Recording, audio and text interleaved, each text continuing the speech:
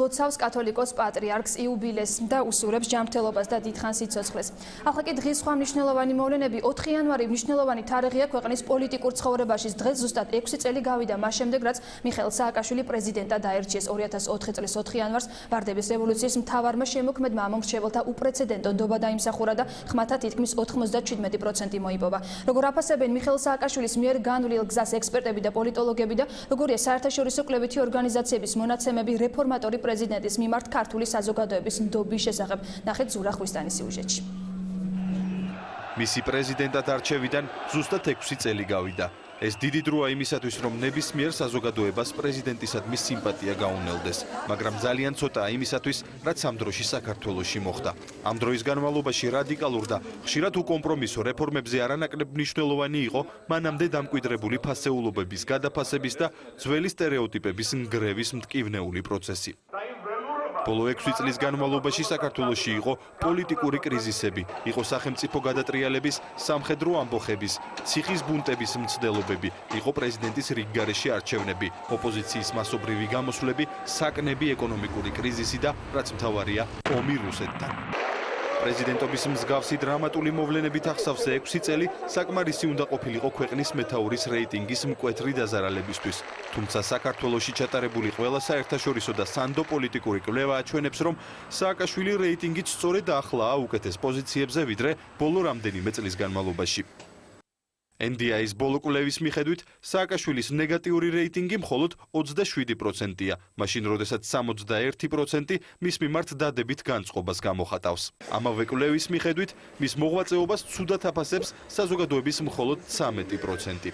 სააკაშვილი ყველაზე პოპულარული ქართველი პოლიტიკოსია აირაის მონაცემებითაც. ბოლო კვლევის მიხედვით, სააკაშვილისადმი დადებითად საზოგადოების 70%-ია განწყობილი, უარყოფითად კი მხოლოდ 25%.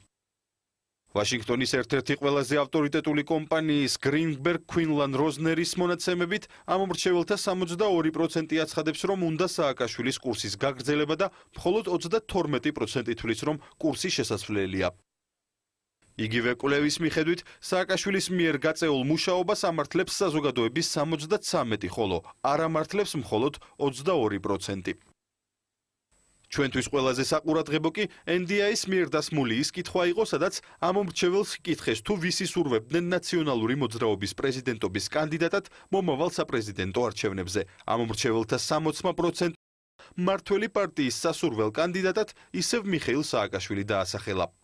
ის რომ საზოგადოების 60%-ს უნდა ისევ იხილოს სააკაშვილი ნაციონალური მოძრაობის საპრეზიდენტო კანდიდატად, ეს მიანიშნებს იმაზე, რომ სახელმწიფო გუნდში არის რეალური კრიზისი, მაგრამ არანაკლები კრიზისი არის ოპოზიციაში, რადგანაც მას საერთოდ არ გააჩნია რეალური საპრეზიდენტო კანდიდატი.